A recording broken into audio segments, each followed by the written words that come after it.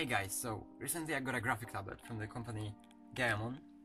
They asked me to review it, so that's what I'm gonna be doing today. We're gonna be doing an unboxing and a review. This is my genuine review, what I actually feel about the tablet. So yeah, let's go.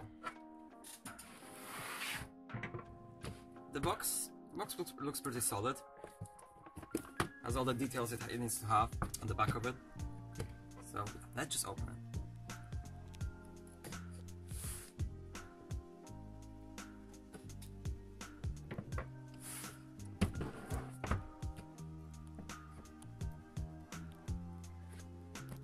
Alright, so in the box we have the actual tablet itself, we'll get to that later, the drawing pen, cables, power cord,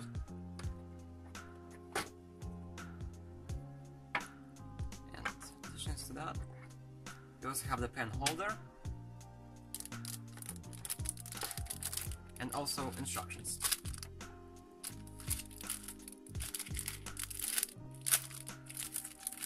With the instructions, you also get the glove,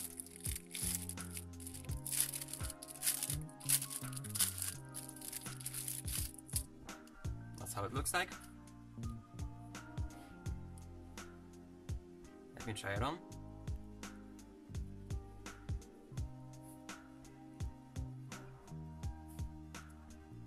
That's how it looks like on hand. Has a pretty nice feel to it. Fits perfectly.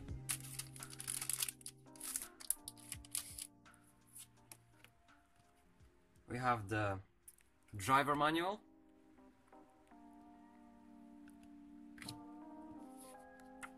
The instructions. We're not really gonna get over all of those instructions. But yeah, we got instructions. And also the warranty card with some fancy text on it. Right. Power is pretty self-explanatory, so we're just gonna move this aside. For the cables, we have a pretty long set of cords. Those two go into the actual tablet itself, and those two go to the PC. This goes to the power supply. And also, inside the pen holder, we have additional tips for the pen. There's 8 of them, I believe. The actual pen itself looks pretty neat. Has a very good feel to it. It's not slipping. And let's move to the tablet.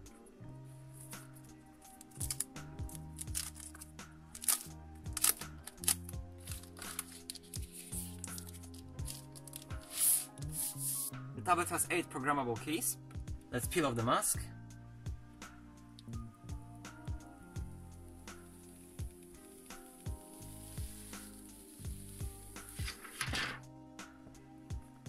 That's how the tablet actually looks like without any masks and without the packaging.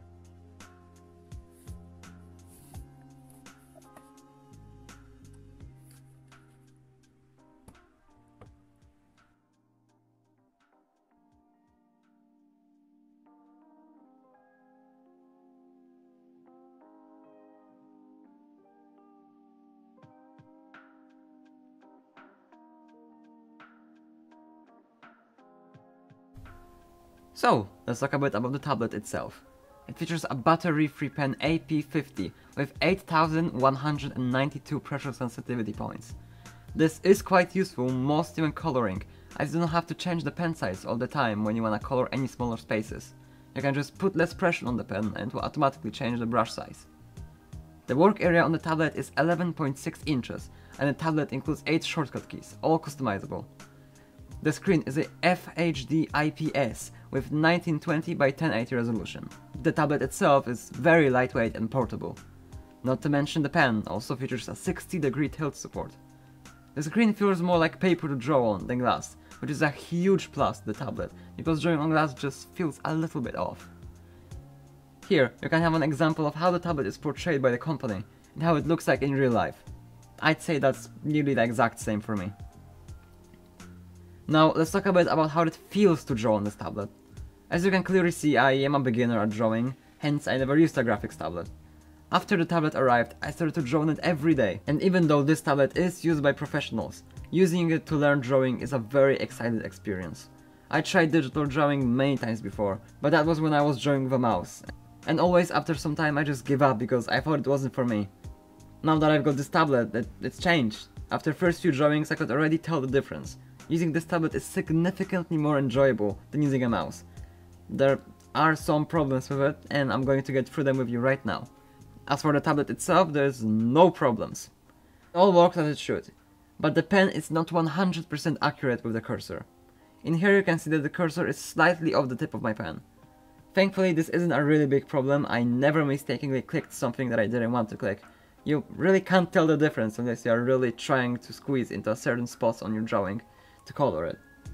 Another issue will be that this tablet does not come with a stand, so you're gonna have to buy it separately if you were looking for a stand to it. For me it's not really that much of an issue because I prefer to have my tablet laying than having it to stand. I like to use my tablet just like if it was a piece of paper. Installing the drivers wasn't any trouble. All you need to do is download them from the GAOMON website, extract it, run the installation program, and you're all set up. So in conclusion, I think that this is a really great tablet, as well as professionals as for beginners. The problems are not really that big of an issue, and they are hardly noticeable. I included a link in the description if any of you would like to check out the tablet yourself. I guess I see you in the next video.